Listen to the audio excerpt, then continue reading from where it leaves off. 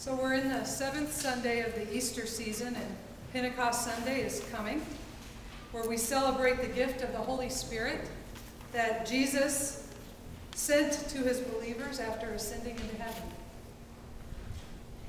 And as I studied the scriptures for today, after reading John's Gospel, I ended up delving deeper into what Jesus meant by sanctification in the truth.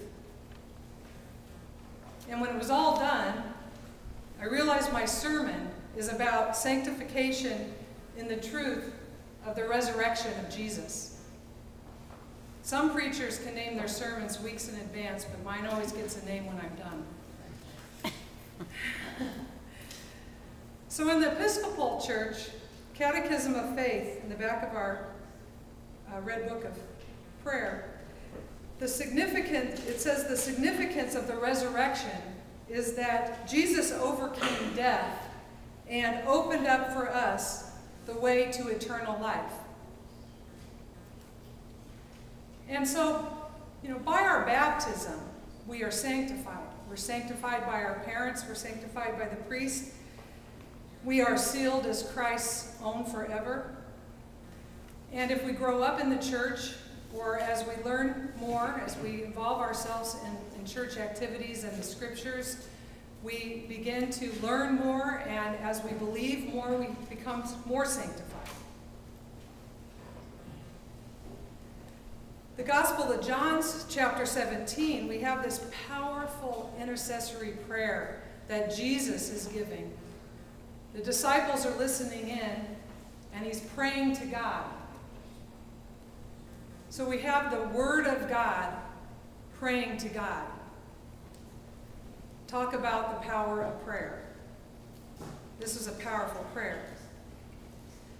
And it dawned on me after reading this prayer several times that, I know as we read up to this point, just before Jesus' arrest, he's telling the disciples, that he's headed to the cross, and he's giving them information and preparing them, and you sometimes feel he's preparing himself as well. He's getting more resolved, and he's set for the cross. But after reading this prayer, if he knows now what God's plan is for the world.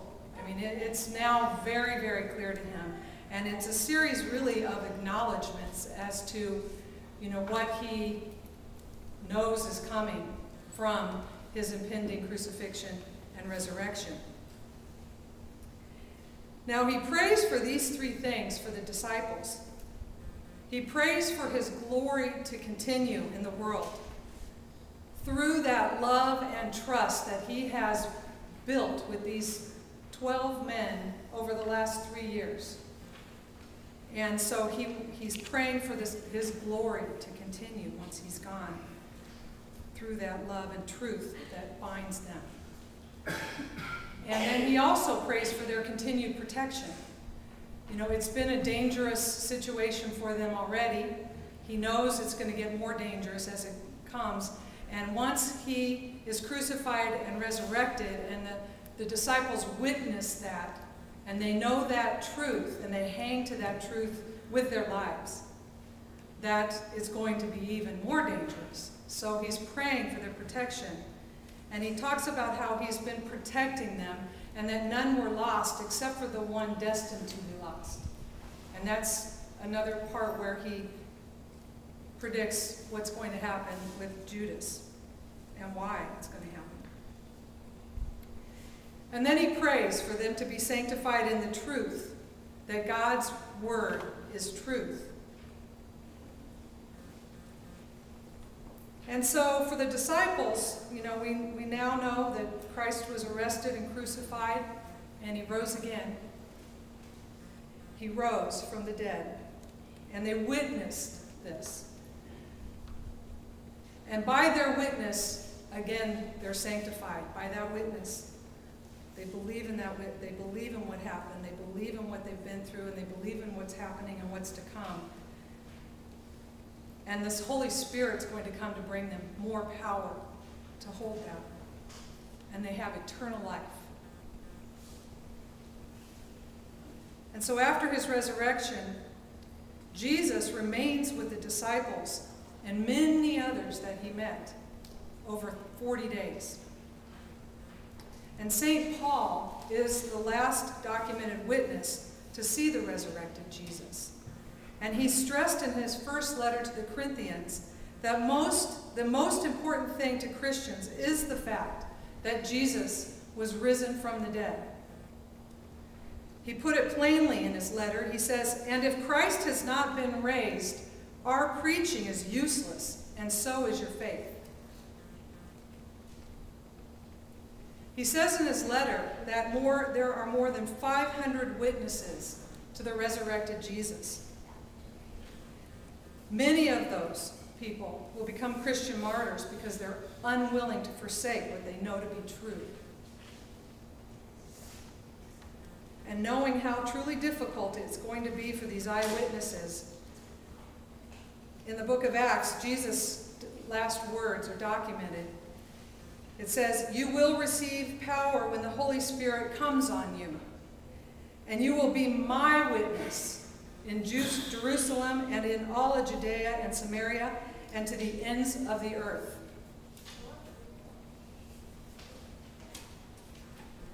Our reading in Acts, we find the disciples gathered in Jerusalem as Jesus had instructed them to do.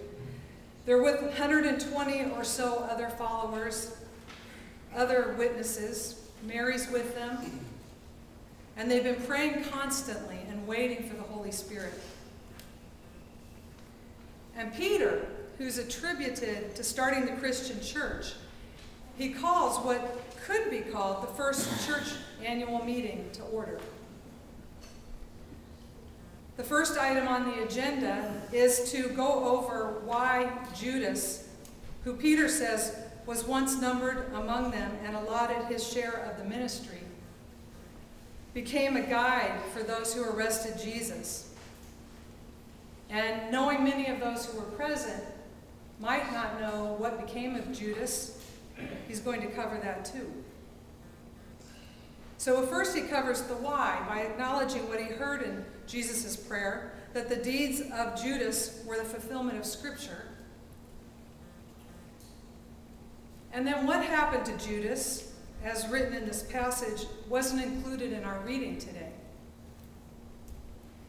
Judas was so full of despair that Peter reports, and this is somewhat paraphrased, after purchasing a field with the blood money, he fell headlong, burst open in the middle, and all of his intestines gushed out. So the question comes to me is why the Revised Common Lectionary has us retell this exact set of scriptures every 3 years, and we skip over these 2 verses. I mean, it is true, if you read the entire passage, this passage can be preached upon as a really good model for church meetings. You know, they cover the old business, they cover the new business, and they have a proper process of election. But most of all, they pray, and they ask for God's will to be done. I mean, maybe it's the, the intestines gushing out that doesn't preach that well now in 2015. We don't know why certain verses are left out in the Common Lectionary, but this line of thought started me thinking. And it just started to make me think about how sometimes a lot of times we want to shield ourselves from the despair in the world around us. As a privileged American living in the Midwest, just by mere location, at least to date, it's a really nice place to be shielded. But this way of life, seems to have been handed down over time. And this carrying on as if it isn't happening is a way of living that we have. Somehow, as the disparity in the world grew, our coping mechanisms also matched that, and it evolved. And then I think about those 120 eyewitnesses of the resurrection in that upper room, waiting for the power of the Holy Spirit to be sent. You know, they were left behind by Jesus to face this cold, cruel, unbelieving world.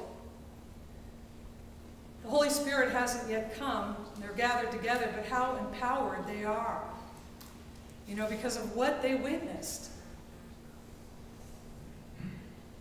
God came to earth in the form of a man, and he worked through Jesus to establish a new covenant with the world, so we could receive the Holy Spirit that would guide us and keep us close to him forevermore, and so that we too could carry out the work that Jesus has taught us to do. And these eyewitnesses go on to prove that they can face anything, even death. And it's because of their testimony that we can enjoy the inheritance of Christianity and the privilege that we have. And so I pray that whenever we gather together as a church, be it on Sunday morning, be it in meetings, that we're reminded, as the writer of the book of Acts reminded the early church in this first church meeting, where Peter doesn't spare the gory details of what became of Judas, that we learn not to lose sight of the world that is around us, where there is so much despair, where there's hunger, where there's thirst, where there's poverty, where there's injustice and war and violence going on for some people all the time. We must realize that we have been empowered to make a difference. And this gift of the Holy Spirit that God has given to us, which we know to be true because of Jesus' resurrection, being sanctified in this truth isn't meant to load a bunch of guilt on us. You know, Jesus already saved us from that. He lifted that from us. But it's as a way of keeping present that we are people who have inherited the vision of a peaceful world for all people. So today we gather to worship 20 centuries removed from those 500 people who were witness to Jesus' resurrection, and the 120 who gathered together in Jerusalem, committed to testify as they wait for the Holy Spirit. And we were not there, but we have their testimony from God through the Scripture. So as we wait to celebrate the gift of the Holy Spirit this week, let's pray that we too are sanctified in the truth of the resurrection. And like our forefathers, let us carry out the work that God has given us to do, to love and serve him as faithful witnesses of the risen Christ our Lord. Amen.